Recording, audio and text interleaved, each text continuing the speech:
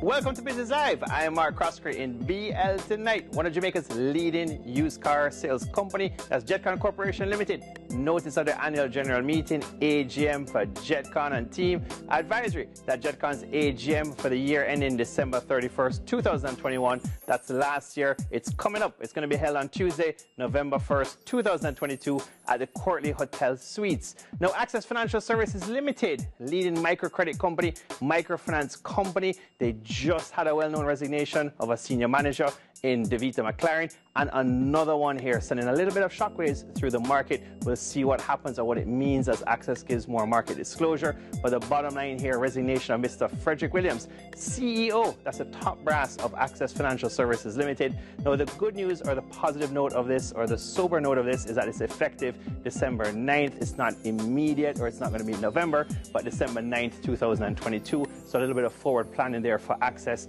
but it's not one, it's now two senior management resignations or executive management resignations at Access Financial Services. Now, EduFocal Limited, a junior company doing big things.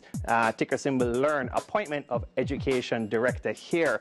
EduFocal comes out, or LEARN advises of the appointment of their new education director. It's Tianka Scott Morrison, effective early October, October 3rd, 2022. LEARN goes on to say that Tianka Morrison is a results-driven international educator and instructional leader with progressive experience that's going to be optimizing the quality of learning for children. So big move here by EduFocal.